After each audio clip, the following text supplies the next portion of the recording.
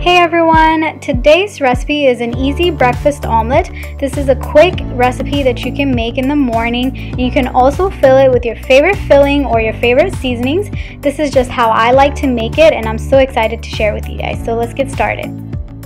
For the eggs, you're going to need 3 eggs, 1.5 tablespoons of heavy cream, salt and pepper to taste, and 1 tablespoon of butter. For the filling, you're going to need 1/4 of an onion that's diced and 1/4 of a bell pepper that's diced, 1/4 teaspoon of garlic powder, 1/4 teaspoon of red pepper flakes, 1/4 teaspoon of black pepper, and salt to taste. 3 tablespoons of your favorite cheese, and 1 tablespoon of olive oil.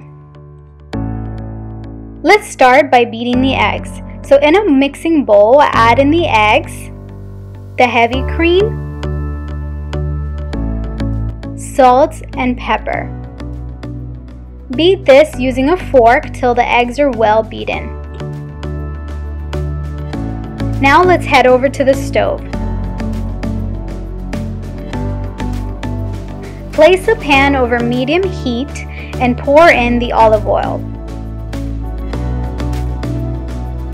Add in the diced bell pepper and onion and saute this for about a minute. Add in the spices and saute till the onions and bell pepper become soft. This should take about 2 minutes. Once the onions and peppers are sauteed, transfer it into a bowl and set that aside. Turn the heat to low and melt the butter in the pan.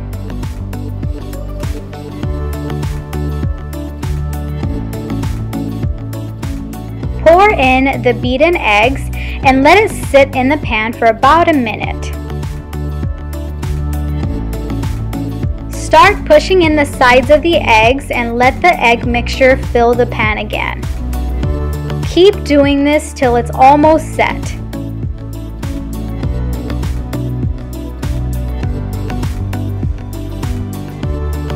Once the egg side up is almost set, it's time to add the sauteed onions and peppers to one side of the omelet. Then add the cheese to the other side of the omelet.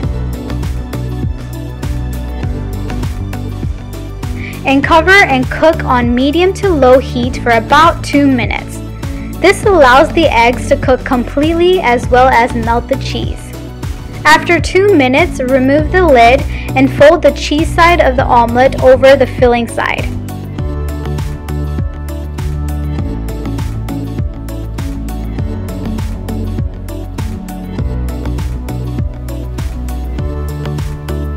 This easy breakfast omelet is now ready to enjoy. I like to also sprinkle fresh cilantro over the top before serving.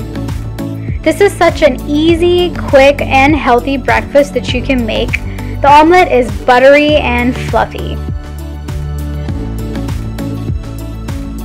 If you enjoyed watching this recipe video, don't forget to like, comment, share, and subscribe to see more delicious recipes. And don't forget to check out my previous recipes, and I'll see y'all soon with a new recipe video. Thanks for watching. Bye!